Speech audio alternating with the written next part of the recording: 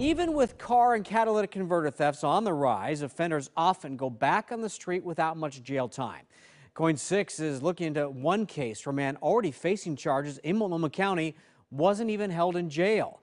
Our Lindsay Nadrich going beyond the headlines now. She tracked that man down. So where was he? Well, he's now in jail in Clackamas County. The man's name is Joshua Ephraim. He has a lengthy criminal history, and in one case from December 2020, he's facing 20 charges related to catalytic converter thefts and wasn't held in jail for that case. In that case, court documents say Ephraim was caught cutting the catalytic converter off someone's Honda Element outside their home. Then the next day, documents say he stole someone's catalytic converter while their car was parked in the economy lot at the airport.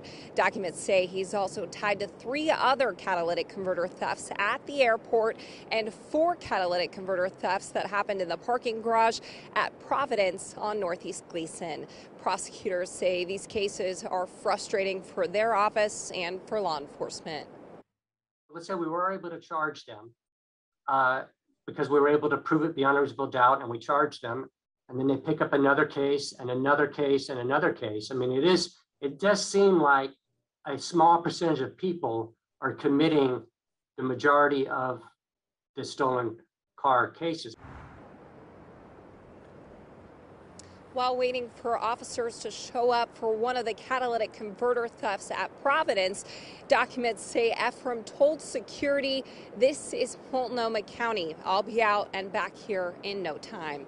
Ephraim wasn't wrong. He wasn't held in jail on that case, and while awaiting trial, he's since been arrested 6 more times. Again, he's currently in Clackamas County Jail, but how is this allowed to continue happening? I'll have the answer coming up at 5 and 6.